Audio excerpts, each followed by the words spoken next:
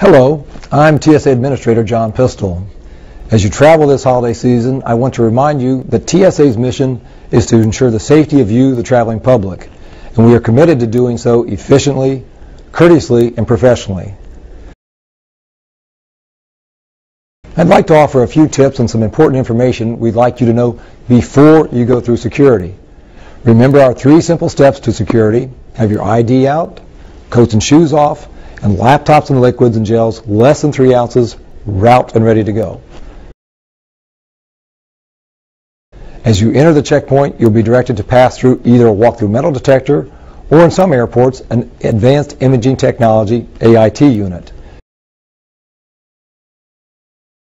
If you are directed to pass through an AIT, you may opt out.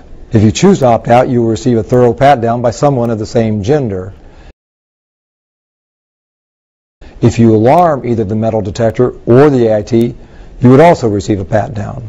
In either case, where a pat-down is required, you have important options that we want you to be aware of. You have the option to request that the pat-down be conducted in a private room. And you have the option to have that pat-down witnessed by a person of your choice.